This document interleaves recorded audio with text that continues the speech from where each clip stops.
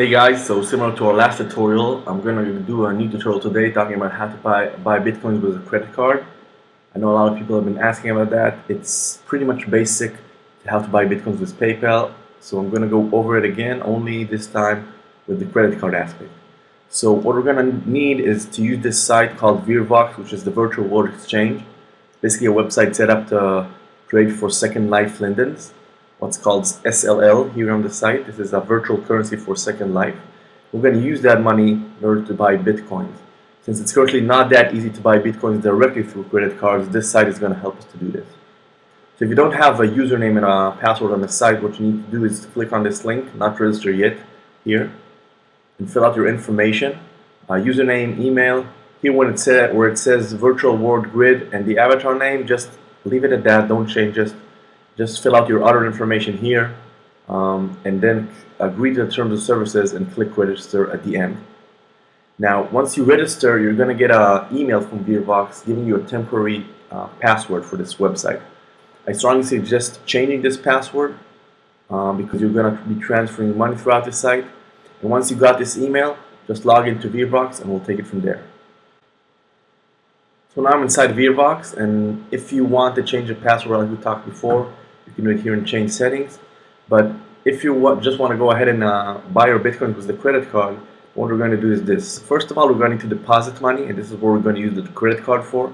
So you click here on deposit, and then you scroll down to where it says you can either do this with credit or debit card through money bookers.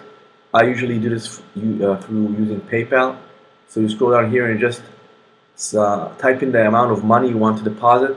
You're going to have a max limit depending on how long you've been a VirWox member. I've been so for quite a while, so I have probably a larger max limit than you.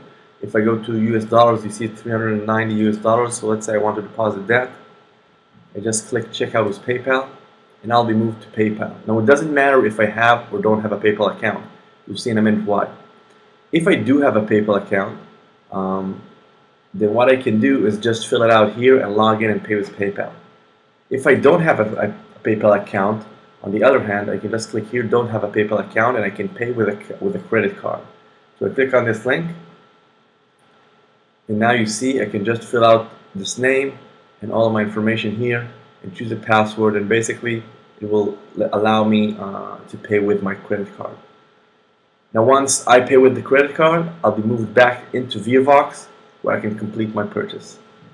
For the sake of this example, if I've paid with a credit card, I'll now see a balance showing up here in the US dollars. Currently I don't have a dollar balance because I didn't deposit anything more, but if you follow the steps before correctly, you'll see a US dollar balance. It might take a bit of time for them to process this, but it doesn't take more than 2 hours. Once you have this US dollars here, all you need to go is go to the USD to SLL exchange and basically buy SLL here. So now you see it doesn't let me buy enough SLLs because I don't have any USD in my account. And once you buy SLLs, for example, let's say I bought here 136 SLLs, and that's kind of a small amount of money because you can see $1 equals around 230 SLLs. But let's say you bought more. Let's say you bought in $300 worth of SLLs, and you'll have something like a few tens of thousands of SLLs. All you do is go to SLL to BTC and then exchange that SLL into BTC. Here it tells me that I can only buy 0 BTC because again I have a small amount of money here, but if I had more SLLs here, I would have said I want to buy, let's say, 4 Bitcoins, click next, and then these Bitcoins will be shown up in my account. Now it's important to remember that each of these transactions has a fee, meaning once you transfer your US dollars to SLLs, you're going to have a fee, and once you transfer your SLLs to Bitcoins, you're going to have a fee. After you finish this, you're going to see the Bitcoins here in your account, and if you want to withdraw them, you can just click on withdraw here on the left side, and you can just go to withdraw to Bitcoin, and it will show you, give you basically, ask you where you want to send your Bitcoins to. It will tell you please insert your e-wallet address, and once you do that, the Bitcoins will be transferred to your new wallet. That's basically it. Pretty much similar to how you buy Bitcoins with PayPal. You can also watch that movie if you want a bit more detailed explanation with all of the screens. Here I just want to do a quick overview for people who wanted to buy Bitcoins with credit card and didn't know exactly how to do that. So thanks for watching and have a great day.